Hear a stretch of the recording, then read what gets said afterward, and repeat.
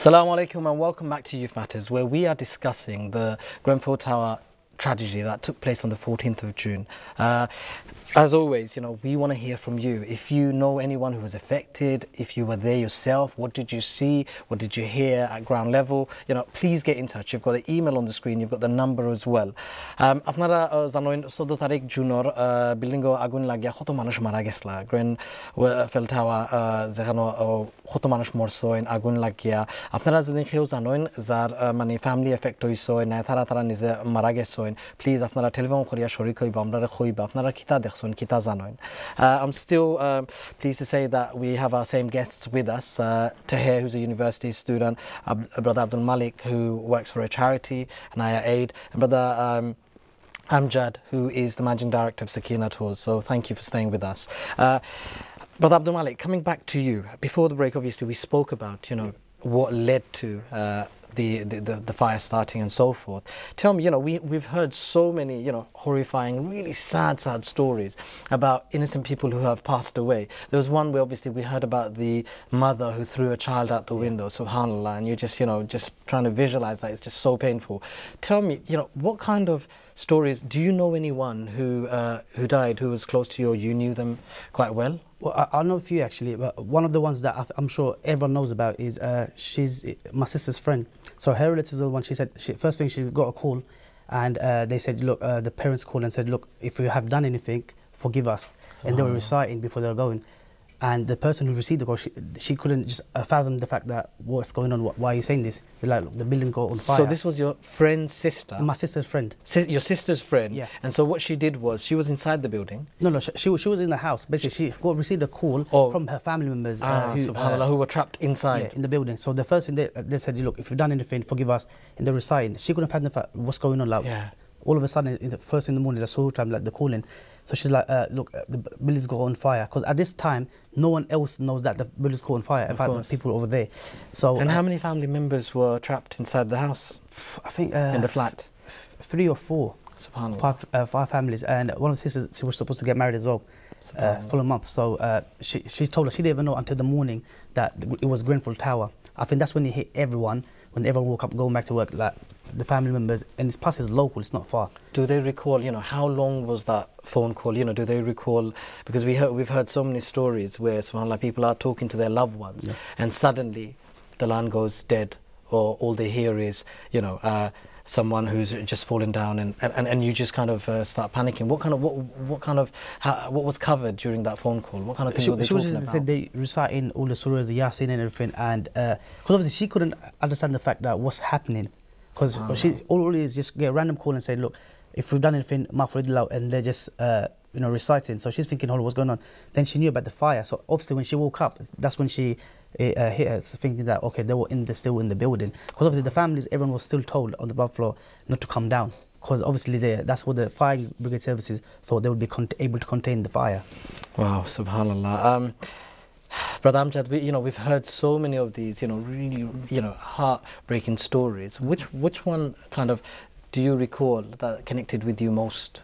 That's, I think just one of those that you actually mentioned, where one of the sisters was on the phone, and as she was speaking, the phone dropped, and then the person that received the call was saying that all she could hear was a fire crackling in the background. Subhanallah. I mean, just knowing, it's devastating. It would kill someone. Imagine you're hearing someone, one of your family members, passing away like this, and you can hear the fire crackling in the background of the phone, and you're screaming, hello, hello, hello, and there's no response, and that's that it's happened. I can't. Thank you. Tahir, just hearing that, knowing that your family member, your loved one, is going through what they are, and being almost helpless to actually help them. What other stories? There were so many other ones. Which one do you remember that kind of serves strongly in your memory? That story that the brother just said.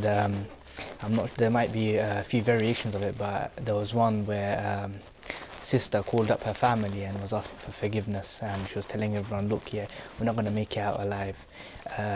Sorry, apologizing, reading all the doors. I think that's really sad, because knowing you're on the phone and you can't do nothing about it, I think that's one of the saddest things you can do. Subhanallah. Once again, you know, there's so many reports that, you know, there were conflicting reports as well in terms of what was coming out of the actual area. Abdul Malik Bhai, you know, after a few days, we heard reports, and you alluded to this fact that people were saying, don't bring any aid because there's just too much. Yeah, we're inundated with aid. But then, you know, only last week there were people who were victims affected by the whole kind of catastrophe who were saying that they have nothing. So I'm just trying to clarify, because there are people watching at home thinking, you know, I provided stuff, and why is it that weeks later these people are now coming out and saying they didn't actually receive anything they need? You know, we know organizations who are giving zakat money, people are giving their zakat money, but surely if all that aid was going to them, so you know, what happened there? The thing is, that's not entirely true what the people thinking, because obviously we were on the ground. The thing is, there was, as I said, there was a phenomenal response of all the donations. The family members who were the victims, they were rehoused. They had money from National Zakat Foundation, which were working closely with us. So they're the one who was handing them out the grants. And now this was face value, because obviously they don't know if they were the actual victims, because obviously few of them were in Westway Centre and Rugby Portobello. So they're not going to ask and say, you know, where's your ID? Because obviously everything's burned down. So they gave the money, whatever clothes they want, they even gave the money for that and said, you know, buy it.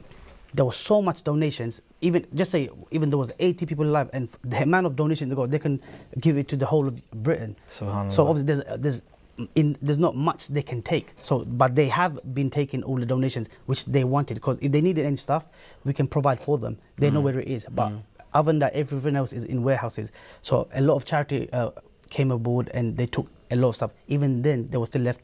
We gave to the homeless shelter, Al-Manar, even Salvation Army. Even still, there was a lot of donations left. Subhanallah. Subhanallah, that's really, you know, sad to hear.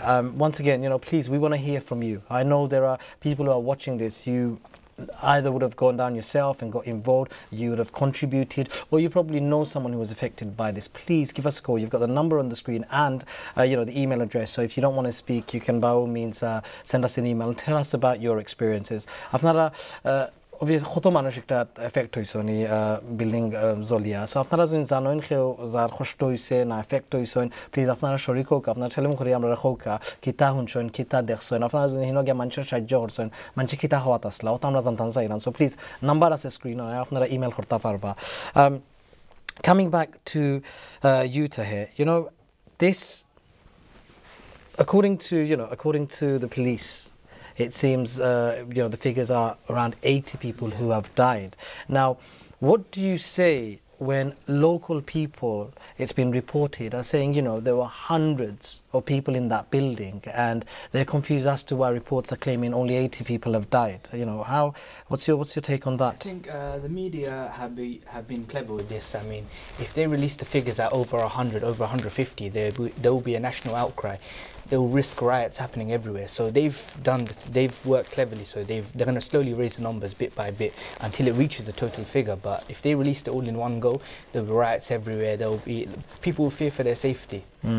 I think, Brother Abdul Malik, with the social media nowadays, you can't kind of, there's no such thing as cover up to a certain extent, because obviously people are recording live footage of what's going on. Do you feel that, many people are saying, had social media not been as prevalent as it is now, do you think it would have been reported in the same way that we're learning about what happened? I believe the fact that with social media there's good benefits as well as bad. But since we did have it, everyone was informed within a couple of minutes, whoever was in the ground, or the people were recording when the fire started, and other people knew, and so was the fire service when there is good in it. And obviously, the bad thing I see is when I've seen a lot of videos when they say people haven't received the donations and stuff. So they're confusing people, and where there's stress, it's like they're diverting the attention where you're supposed to be. Because there's victims, and obviously a few of them were in the hospitals. So there's much we can do with media in a good way and a bad way. But at this moment, the main spotlight should be on Grenfell Tower and the victims. Sure. Okay. Brother Amjad, obviously the devastation was clear for everyone to see. Do you feel as though we spoke about people being angry. Do you feel as though people could see what was happening in front of them, and when the police, constable was coming on TV and saying, look, 12 people have died, and when they can clearly see that so many more, 2/3 of the building had burnt down, and when they were quoting 12 people had died, do you think that added fuel to the fire of anger and frustration? Without a doubt, definitely, because a lot of the whole community is very very tight, and they know each other. So when the people are missing from the mosque, when their friends and relatives, everyone knows people in this building, and because there's actually hundreds of people in this building, probably about close to 1,000. Can I come back to you, Brother Hamdan? We've got a caller on the line. Okay, sure. Thank you. Assalamu alaikum, caller. Walaikum salam. How would you like to contribute to the discussion, brother? Alhamdulillah, I'd just like to share a few words. What I was basically my experience when it came on the news. I was reaching from my friends, family. Everyone was sharing the news, and I just wanted to just input. Like, one of the things was the response. It was mentioned already, but I just wanted to say the response from the local authority, firefighters, and that. Alhamdulillah, their work they done amazing, but it could have been better. And of course, the council, they need to take responsibility. One of the things is the people ain't taking responsibility for it. Everyone's getting angry, the public, we don't know numbers. It's a 16 tower block, and, everyone knows there's about 600 people living there, but only 50 have been revealed, or only, the identities, everyone's sharing pictures. What about the other 400 or 300 or 200? Where are they gone? Why is it taking so long for them to release, people's, who else is missing, or if they've obviously died in the fire? Sure, brother, why do you, that's one of the things in your opinion, why do you think it's been covered the way it has been? Why has there been a graduated approach in revealing how many people have died? From 12 to now 80 over a span of weeks. Of course, the more days that have gone past, the more people they're finding out. But what I'm trying to say is, if you use just common sense, like, what happened to the other people? Why ain't you? That's the thing. I don't know what you're saying. Like, people don't know. They're left in the dark. We need to hear what the local authority are saying. The police, the firefighters. Okay. Thank you for your call, brother. And once again, this is a show all about the youth and all about the community. So please, if you are involved or you know someone who is affected, get in touch. And just like that brother has, tell us, what were your views? Is what's being, presented in the media, in the mass media, true to what you saw, what you've heard, recollection of people's experiences? আপনারা তো news হতো আমরা দেখছি, but আপনারা যেটা হুন্ডরা আর দেখছইন একটা মানে নিউজের মাঝে যেটা হওয়ার একটা সমান দেখলানি না ডিফারেন্ট সো প্লিজ আপনারা শরীক হোক নাম্বার আছে স্ক্রিনও ইমেলও আছে আপনারা প্লিজ ইনভলভ হোক জাযাকুমুল্লাহ খাইর coming back to you Tahir, in terms of the caller spoke about obviously why this is happening, why is it that there was such a delay, and I guess I'll ask you that same question as well. Why do you think people did not, the response was not as quick, and it just almost feels as though a lot of questions have been unanswered, they have remained unanswered, and especially when we're dealing with lives and the loss of lives of the kind of mammoth numbers. I think that because we're in London and we don't really get fires that often, there isn't really a strategy or a system put in place or procedures put in place for when one of these catastrophes happen. So now I think the forces, firefighters, they'll put together a strategy next time, and I think it will help prevent. Okay. And in terms of Brother Abdul Malik, we're talking about how the numbers, there was a graduated kind of response in terms of how many people died over a period of time. Why did many people are asking, why did it take weeks for the government to actually implement a strategy to manage the situation? Why would it, you'd think, and we've spoken about, and you've all mentioned, in this day and age, this should not be happening. Why would a disaster of that magnitude, people at home, they're watching this and they're wondering, why would it take a week? Because say, for example, if there was a stabbing on the road or if there was an incident, we get the police managing that situation brilliantly, and this is one of the kind of benefits, one of the kind of strengths of this country, that you have the, emergency services on that kind of situation immediately. Why is it that it's taken a week or weeks for the government to respond in the way they have? It's clearly, you can see, forget about well organized, they're not organized, they weren't prepared for it. They didn't expect that to happen. Because the way it's supposed to be, they should, the risk assessment, when you do prevent something, like, as they say, prevention is better than cure. So when you're building a structure, especially like that, and you've got one stairwell. But I guess the question I'm asking is, they weren't prepared, but when there's an emergency, it's the response. I guess the question I'm asking is, why was there such a slow response? obviously, as you know, there's a reduction in fire services by the Tories. They're listening to the fire services. So for them to get to places, it's like there's not a lot of fire brigades everywhere, the sentence. So Sure. obviously it's shortened. So for them to come to there, it'll take more time for them to come. Okay, thank you. And Brother Abdul Majid, you know, we had, Brother Amjad, you know, Theresa May, obviously, the Prime Minister, she was at the scene showing her support for those victims who were affected. Why was there such a negative response? You were obviously there on ground level. Theresa May, I don't think she had enough. I honestly think it was a publicity stunt. Okay, she did not go and speak to the people, the victims. She actually spoke to the fire services, which she should do, but she did not include the victims at all, and all the pictures and videos will show that as well. So But she did go and speak to the firefighters and, you know, yes, she did. the people who are obviously there trying to. Yes, she did, and she did say they've done a great job, which is true. They did do a great job Do you feel in their that, capacity. Do you feel that, she, you know, in hindsight, she should have gone and she should have spoken to the families? Yes, you know, that should have been the first stop. Okay, because there's people they actually lost their children, their loved ones, their mothers, their fathers, and there's so many more people that are unaccounted for. Right? And there is, just going back to your last question, is there is actually a big cover-up here, because something like this happening in the UK. Is the whole world was watching. Okay, it's very shameful, extremely shameful, and the reasons behind it, and there was so many people involved in this. Okay, from the firefighters, and then there's the wealth that's been poured into that area as well. All of this actually points to the government, and yes, like Abdul Malik said, they were not prepared for this. All right, they didn't expect anything like this, and believe me, if something like this happened in the 80s, I think it would have been much, much better handled, because they have got the experience and they were prepared for things like this. Oh, okay.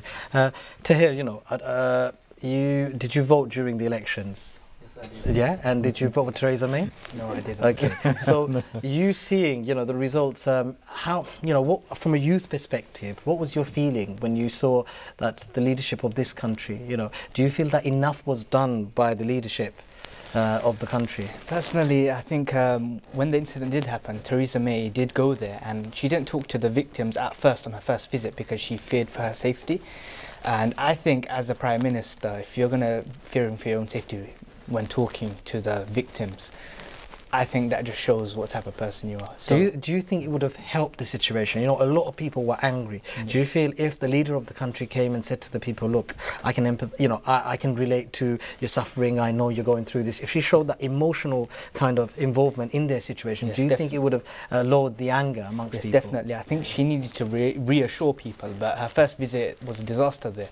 So I think when they saw her be scared or get scared of the people, because she was saying she fears for her own safety when she went there, then because of that she went back again to talk to the people. Sure. So, and Brother Abdul Malik, you know, in saying that, you know, Sadiq Khan, the mayor of the mayor of London, he was there, and you know, there were reports and there was footages where he was, you know, there was a lot of negative kind of reaction to him as well. And do you know, once again, I guess the question that I'm trying to ask is, it's that anger. Yeah. Do you feel that it was towards him as a person, or do you feel it was the lack of action and the urgency from the authorities? It was definitely for the lack of actions. They don't mean it properly. Even it's the fact that even he was there. Obviously, people were angry. They were shouting at him whatsoever. He didn't say much, but obviously the point of the people in the community is, if you're taking the leadership role, even to Theresa May, you should have these things organised, especially in the richest borough. We shouldn't have things like this. You should have been organised from day one. We don't wait for things to happen, then we settle it. We do things first to prevent it. As I've mentioned so many times, we need to put action plan, thinking before that happens, what can we do to resolve the situation? Not let the problem happen first and then we resolve it. So obviously, for them to take a leadership role, they've taken it. They've been voted whatsoever. Do it. Show it. Many people were surprised that the army were not deployed immediately. What's your take on that? There's nothing much I can say. If personally, if it was Tower Bridge, you'll see every one of them there. So do you feel as though, you know, the kind of location had an impact in terms of the location? There was a connection between the location and the reaction. Definitely, because that place. But should that matter? No, but that's the case. For me, that shouldn't matter regardless of what place it is. They should have been deployed from day one, because the amount of response there was from people, everything, they needed someone to take the leadership role from an official and handle it well. But they weren't there. No, there wasn't even enough police. I don't even see no council members there. SubhanAllah. Okay, we're going to go for a short break, but once again, you know, after the break, we want to hear from you. You know, could, for example, those who, you know, the tragedy that unfolded, the kind of trauma that people went through, if we're hearing that people were not supported, then, you know, how did that help support the situation and how did that help improve it? We will carry on with that, but please, after the break, we'd like to hear from you, so please get involved. You've got the number on the screen and email address, and, you know, we will see you after the break.